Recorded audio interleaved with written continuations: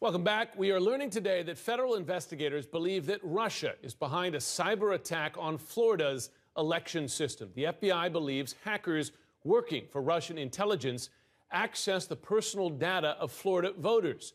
The FBI is now preparing to provide updated guidance to state election officials across the country to defend their own systems from similar attacks. All this coming just days after the White House named and shamed Russia for the ongoing cyber attacks against Democratic Party leaders and institutions.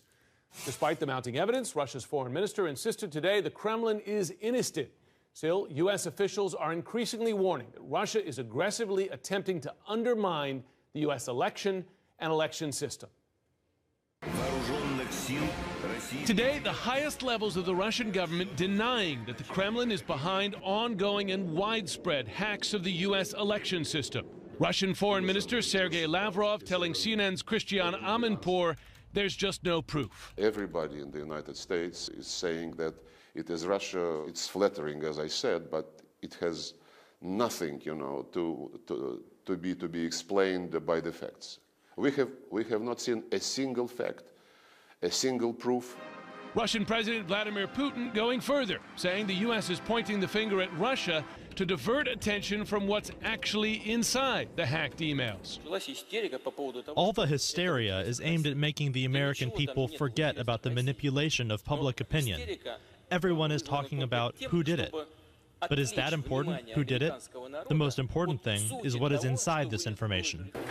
But the evidence, say U.S. officials, is mounting.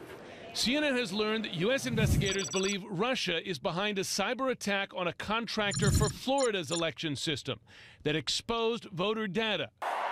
This after the U.S. took the rare step Friday of publicly naming and shaming Russia for hacks of Democratic Party leaders and institutions. White House Press Secretary Josh Earnest not mincing words about Russia's intentions. Russia was interested in destabilizing, or at least attempting to destabilize, the U.S. political system.